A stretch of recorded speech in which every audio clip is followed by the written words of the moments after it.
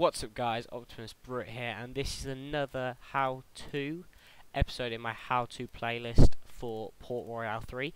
Before this video kicks off guys, I'd like to refer you to go check out my playlist for Let's Plays of Port Royale 3. I'm sure you'll enjoy them, I am pretty much definite.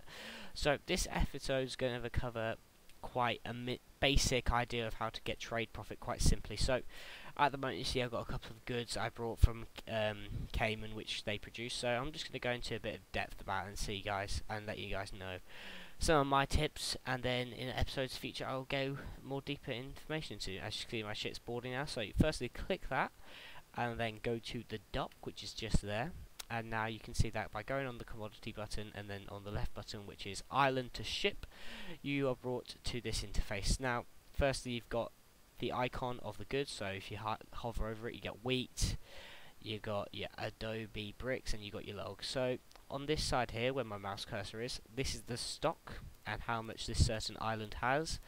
In the middle is the price, the exchange rate of each good per price, per item I should say, and then the amount in your convoy. So at the moment you can see that I've got 25 fruits, the cost is 90, and then they have 145. Now when buying off an island you want to make sure that you keep the best reputation within the island. See I have 20% here in Port Royale.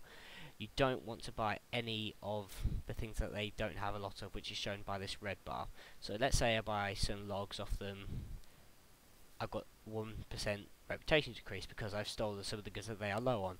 Now the best way for that is you buy the goods that they are producing, which is shown by the gear to the bottom right hand side of the icon. So if I buy some corn off them, a quick tip is to never get it into the red zone like that, because if you get it into the red zone that's another way of losing reputation because you're draining them of their produce. So getting it into the 1 bar will save you from losing any reputation. So I'm going to buy 24 corn, and as you can see everything went fine.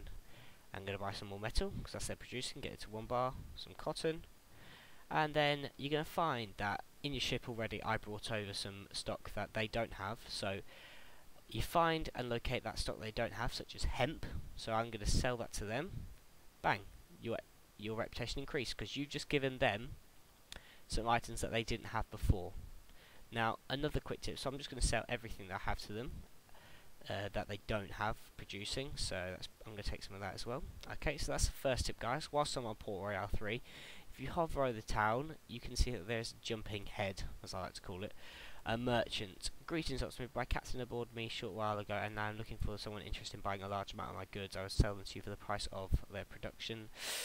I tend not to go for those type of quests because I think that sometimes I can get ripped off, even though they are trying to genuinely sell them to me. So I'm going to go to another Spanish city, Santiago, and we're going to see what we can trade up there. Also, quick tip, you don't have to access the town, you can do it from this button right here, but for now I need to show you by going into the town, so we'll do that. Okay, in this place you've got the dock. Now they're producers of logs, which is unfamiliar to Port Royale, and as you can see the exchange rate is 92 for corn, so I'm going to sell that to them, get some reputation increase. And see, it's just a quick easy way to make money from island to island, who maybe the items will be cheaper. Sorry for stuttering. So basically guys, the summary is that things that don't have the gear, the town is not producing this, so therefore there's a bigger need for them. So that means that by going to a different city and bringing it over, it means you're going to be helping them supply, and they're going to have a higher price for them, which means you're going to earn profit. So I'm just going to quickly go over that. So let's see, they're producing cotton at 60 per, so I'm going to get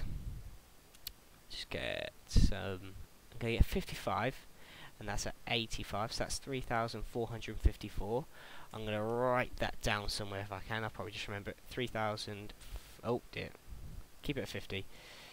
3,000 pretty much, okay, so buy 50, and that's cotton. So now we're going to quickly go to another Spanish city, so cotton, and that was at 3,000, or even an English city. Let's see what the English are selling it at. Okay, so going to their village, or island, sorry. We're going to look at the price of cotton.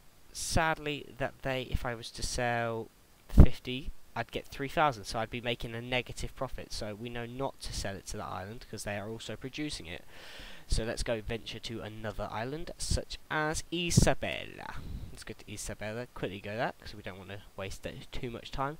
Cotton, they're not doing it, and as you can see per price it's 100, so that's a massive profit compared to Tortuga. So if we sell 50, you can see it's a slight profit, but it's around almost 50% profit. So by selling that, boom, we've just made a profit and also some reputation increased. Now, if I can quickly wrap this up, guys, I hope this has been helpful for you, and I'm just going to quickly go over the quests again. People everywhere are willing to pay a fair price for ropes. I want to seize this opportunity to increase production in our business. Now, this is something that I'll be investigating next time, guys, in our how-to videos, which is the quests that aren't about goods.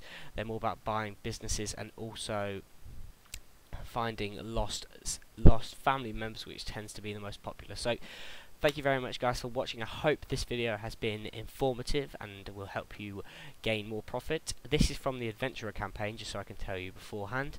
Well, not beforehand, afterhand. Oh dear. Well, thank you very much, guys, and make sure that you post in the comments below if I've missed anything or you know anything better of. So I'm always open to constructive criticism. So thank you very much, guys. This has been an assignment failed. Oh god. Oh, this has been OptimusBrit, and I will see you guys next time. Stay locked. Bye bye.